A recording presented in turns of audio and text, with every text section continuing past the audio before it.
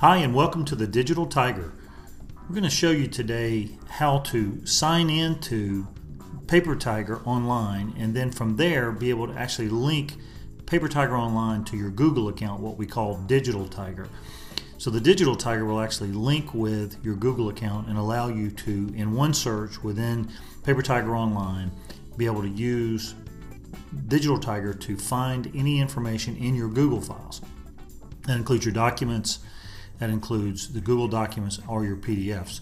So let's get started and show you how to actually sign into and link Paper Tiger online to Google Docs via Digital Tiger. So signing into Paper Tiger is as normal. If you're using the Digital Tiger, you can just come in and you'll see your login screen when you go to the Paper Tiger, the normal sign-in process. So in our case, we've set up an example account and our password.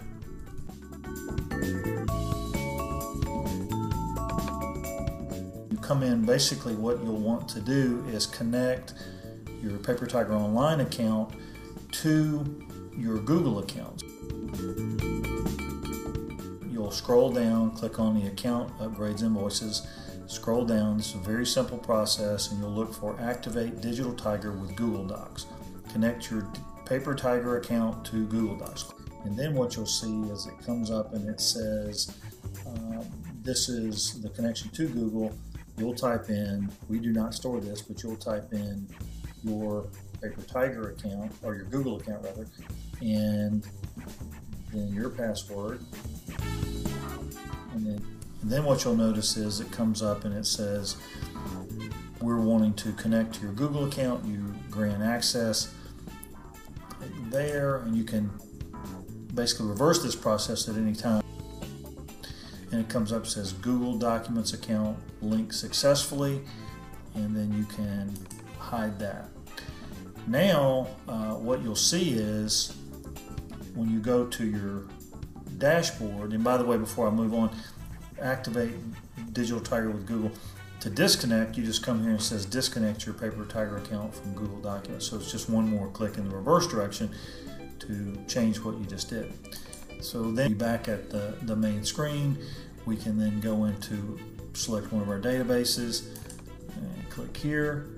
And then what you'll notice is if I do a search for, say, Tiger, and you'll see that we found paper. This is the blue box, meaning we're in Paper Tiger online, but we have not told Digital Tiger or Paper Tiger to look for any digital files.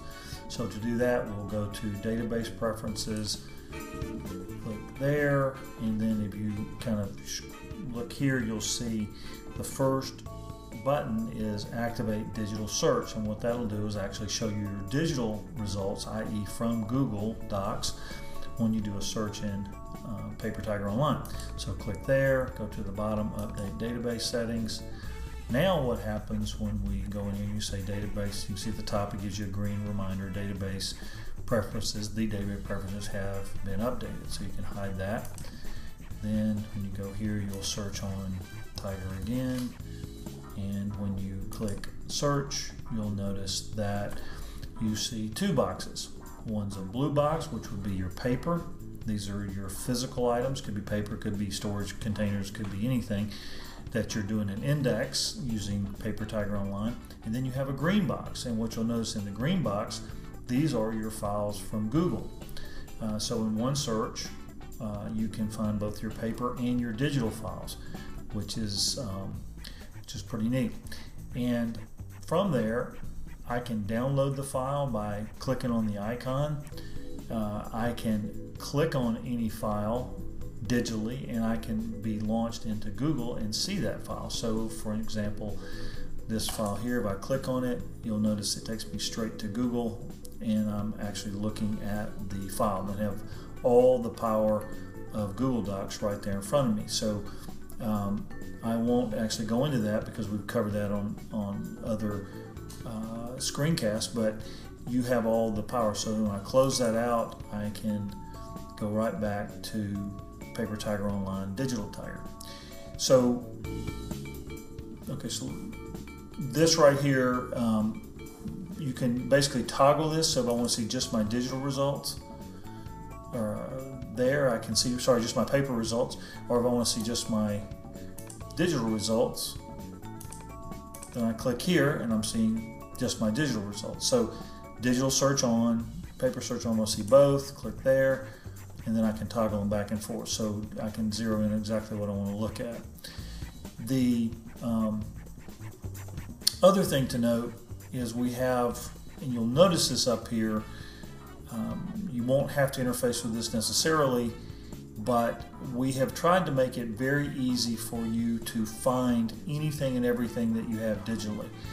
And here's how this works. If you have files in Google that have not been converted to Google format, i.e. Excel files, Word files, PowerPoint, etc., then our search will find anything in the title, anything in the, your title of the file, but it will not see the contents.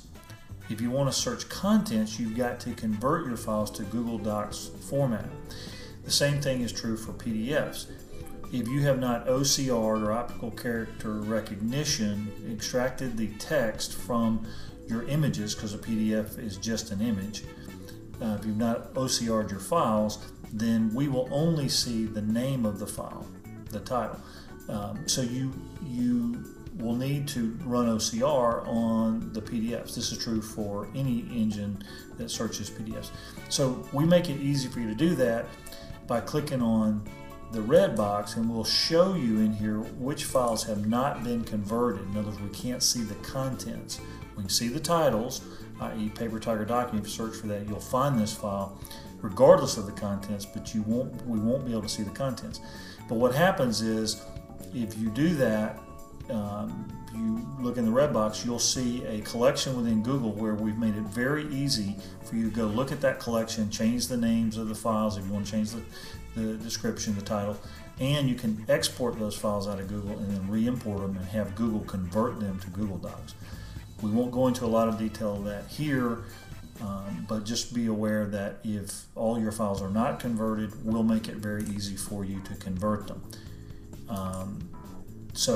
But the basic idea of what we're trying to show you is the green box shows you all your digital files, and the blue box shows you all of your paper, your index paper. Very, very simple to use, very easy.